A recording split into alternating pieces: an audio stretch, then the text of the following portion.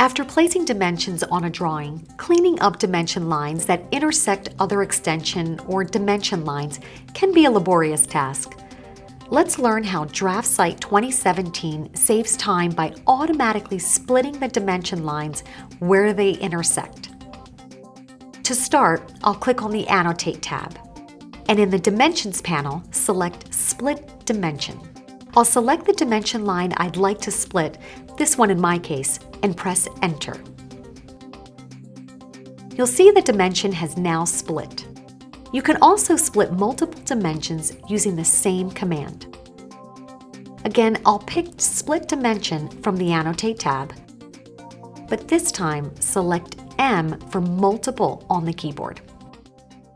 I am now asked to specify dimensions, so I'll pick these 3 dimensions and press Enter. I then am asked to select the entity to split the dimensions. I'll pick this line and you will see all 3 dimensions are now split. If you would like to manually define your own gap, you can do this by selecting Specify Gap on the command line.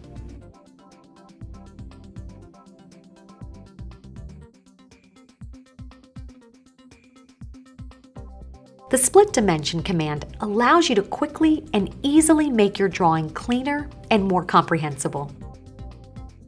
To learn more about DraftSight and how to get a free 30-day trial of DraftSight Professional, visit DraftSight.com/professional.